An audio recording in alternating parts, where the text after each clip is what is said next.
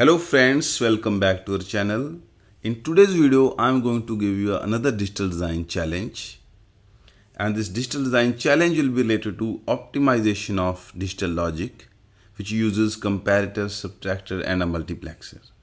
This question is going to be very interesting. And now without wasting much time, let us get started and see our challenge. Friends, the challenge is on your screen, where you have to design and optimize digital logic.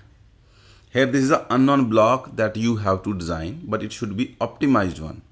It has two inputs A and B and one output OP. Let us assume that A is 4 bits, having 4 bits A3, A2, A1, A0, and B is another number which is 4 bits B3, B2, B1 and B0.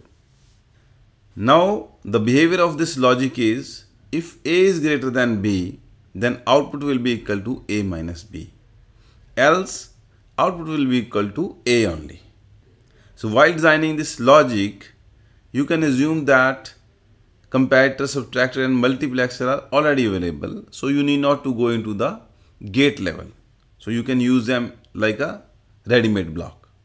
But let me once again repeat that this logic should be the most optimized one. It should consume minimum area. Now you can pause my video here, try to think of its answer. If something comes to your mind, please write it down in the comment section so that we can start a discussion there. Otherwise, I will reveal its solution in the upcoming video. With this, I am going to end this video. I hope that this would be quite informative for all of you. If you also like this digital challenge, please press the like button and you can share your feedback in the comment section. And in future also, we are going to create many such videos. So to be in line with our channel, don't forget to subscribe it and press the bell icon to get the notification of all the upcoming videos. Thank you so much for watching and your time.